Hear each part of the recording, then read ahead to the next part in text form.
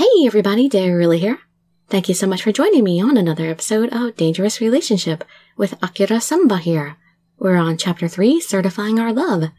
You can just sit back, relax, and let me read you a story. So, how's it been? How's what been?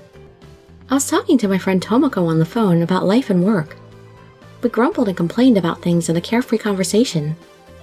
Your love life? Nothing has changed, really. Same as always. As dead as ever. I gave that for an answer, but for a split second, Akira came to mind. Oh, really? Sounds like you're hiding something. No. She was sharp as always. It was hard to keep anything from her, but to be honest, Akira and I really weren't anything yet. I still wasn't sure how I felt about him. I'll let you off the hook today. How about you, though? Nada here. All my charm is going to waste. If you find someone, though, let me know. I want to watch that ship sink. Oh, that's so mean. You're convinced that it'll fail from the start? Maybe. After a few more laughs, we ended the call. Love life. Ever since his confession, I hadn't spoken to him much at all. I saw him on occasion at work, but we never had time to talk. We messaged each other a few times, but were too busy to chat on the phone. Seeing him appear on TV was nice, at least to know he was still doing well. Of course he was still working alone since his partner was away. But tomorrow would be a new chance. I would be working with him tomorrow, and I was both nervous and happy at the same time. I'll finally see him again. I guess we've kind of given in to his charms. Though inside, I wasn't entirely sure about how I felt about him. I've got this. Standing outside Akira's dressing room, I said a few words of encouragement to myself. Self-affirmation. He probably wasn't here yet, but I said it anyway for when the time comes. It was time to get working, whether it was with Akira or not. I'll walk in energetically. Good morning! I shouted out loudly and washed away all my nervousness. After knocking on the door, I swung it open and went inside. Should we have listened for a response in case he was in the middle of changing? Akira?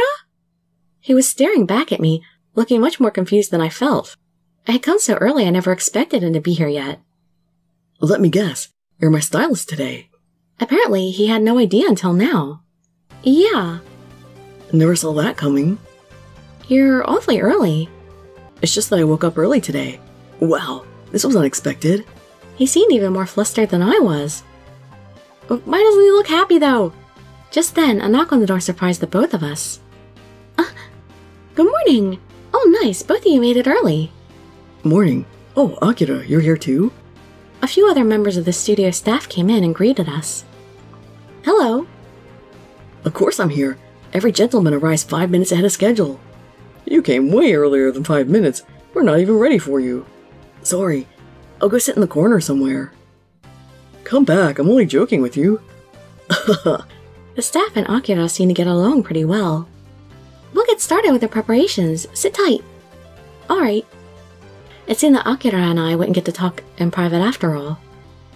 Can you help me with this? Sure. The staff and I made ourselves busy with getting everything ready. Akira was having some sort of discussion with another member of the staff. And that's all you want me to do? Yeah, make sure you... Their conversation caught my ear, but I had to concentrate on my own work first. I might as well get dressed now. It's as good a time as any. Okay. Yeah, we'll do the rest after you're ready. Got it. Akira picked up the clothes that I picked out for him to wear. Seeing him change into the wardrobe right before my eyes made my heart pound like mad. How is it? When he was done changing, he looked at us bashfully. I was ecstatic to see the clothes matched him perfectly. It's wonderful. You look manlier than ever. Girls are going to fall head over heels for you. Yeah, right. I could only wish. You did a good job with this, Dirili. It's the perfect outfit for him. Wait, she picked these to wear? That's right. It was hard for me to tell whether he was pleased or not. Of course he is. The woman he loved picked his clothes for him and he's wearing them. Anyway, I still need to wrap up our meeting. Oh, right. I interjected before they got started. What about shoes? Would these be okay? Looks good to me. What do you think? Oh, I'm fine with it. As they continued their discussion, I glanced at Akira's determined face. It seemed we wouldn't even get a few moments together to talk. Would another day go by without as much as a chance? It's about time you head to the studio. Okay. Maybe we would have another chance to talk after work was over. I enjoyed talking to him, and it would be a waste not to since we were working together. I'll do my thing then. Akira smirked at me before walking away. Apparently he had been thinking of me too. When the door shut behind him, I couldn't help but feel a bit sad. With Akira gone, there wasn't much for me to do anymore. I would just have to wait a few hours until he was done. Couldn't I go into the studio where they're filming?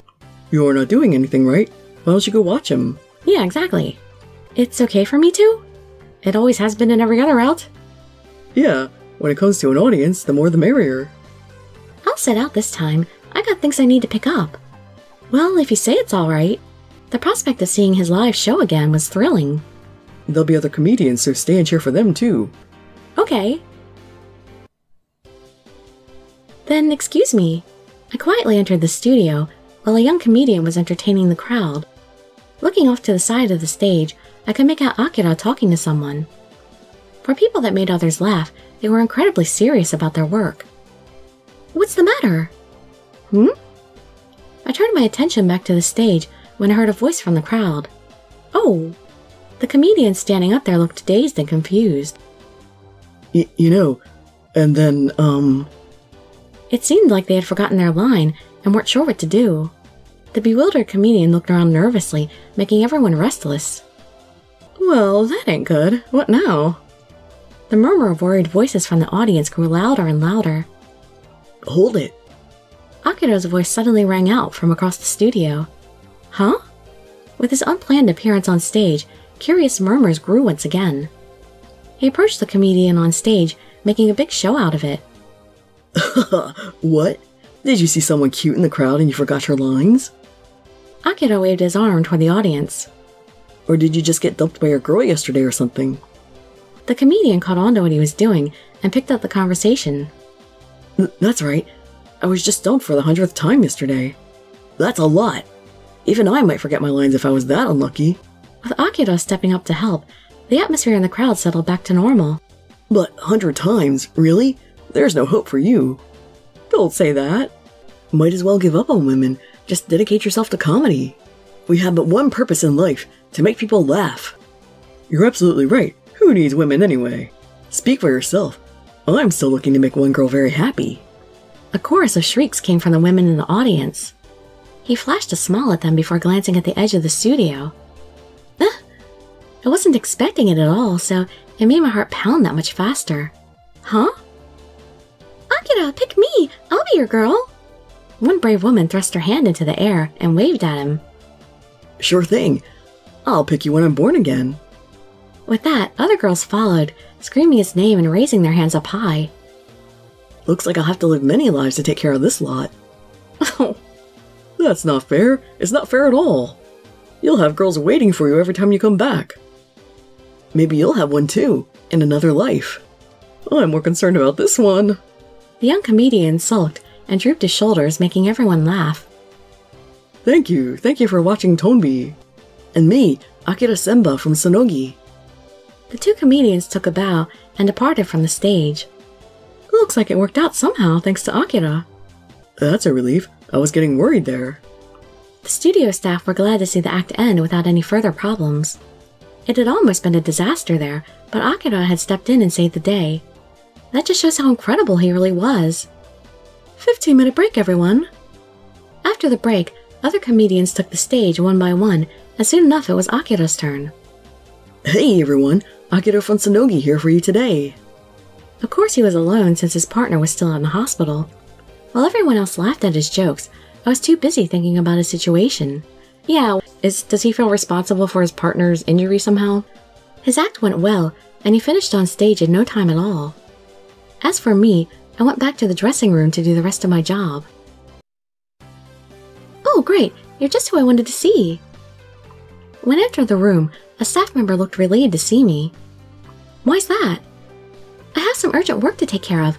Could you handle the rest of this for me? No problem. There wasn't much to do but put away clothes anyway. Thanks, you're a lifesaver. I'm back. Akira, sorry, but I have to run. Something came up. They apologized to Akira as they passed each other at the doorway.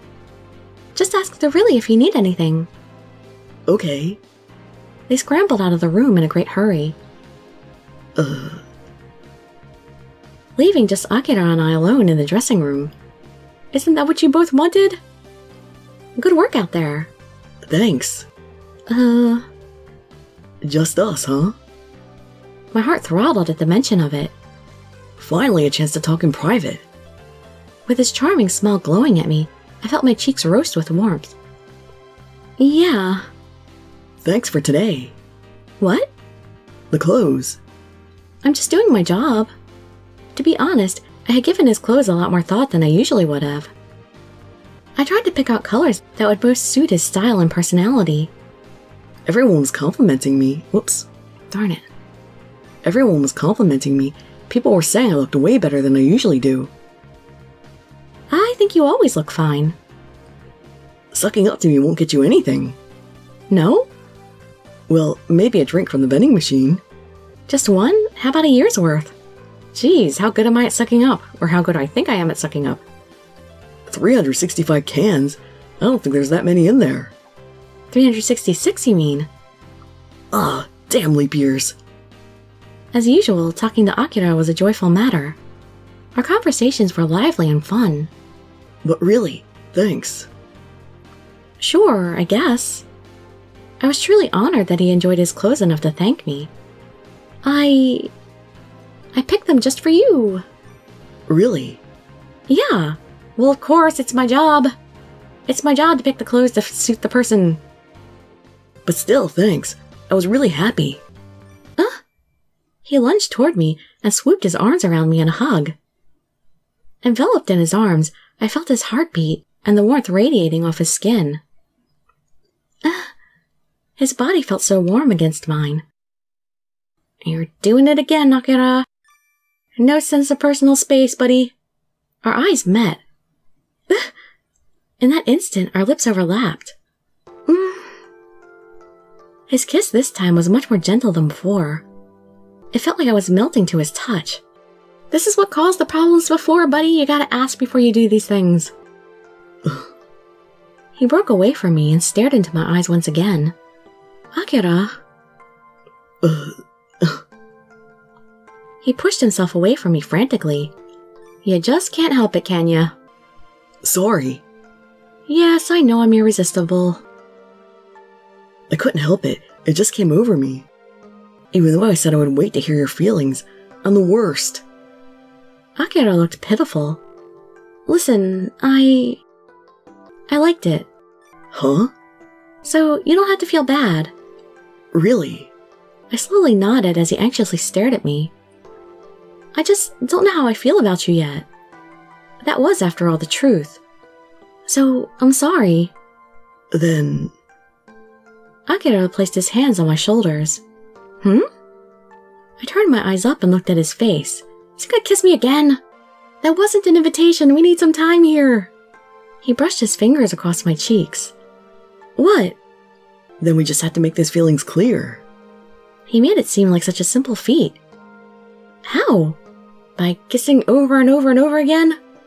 In response, he clutched my arms and pulled me close. You might know better if we kissed again. His lips dove in to cover mine and interrupted my words.